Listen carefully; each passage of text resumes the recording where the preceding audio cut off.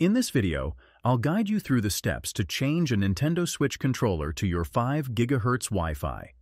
If you enjoyed the tutorial, make sure to like the video and subscribe for more helpful tips and tricks. Switching your Nintendo Switch to 5 GHz Wi-Fi can reduce network congestion and improve connection speed for smoother online gaming. It's ideal for faster performance in environments with multiple devices on 2.4 GHz. If you want to connect your Nintendo Switch controller to a 5 GHz Wi-Fi network, this tutorial will walk you through the process step by step. It's straightforward once you know where to look and what settings to adjust. Start by opening the system settings from the main menu of your Nintendo Switch.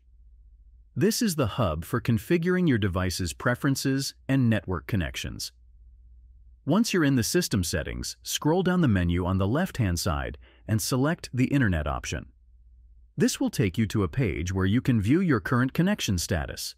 Click on Internet settings to proceed to the next step. The system will now begin searching for available networks. This scan might take a moment, so be patient. Once the search is complete, locate the Manual Setup option. Select this to configure the network settings manually. Next, you'll need to log into your desired 5 GHz Wi-Fi network. Select the network, and the system will prompt you for the required credentials, including the network name and password. Enter this information carefully to ensure a successful connection.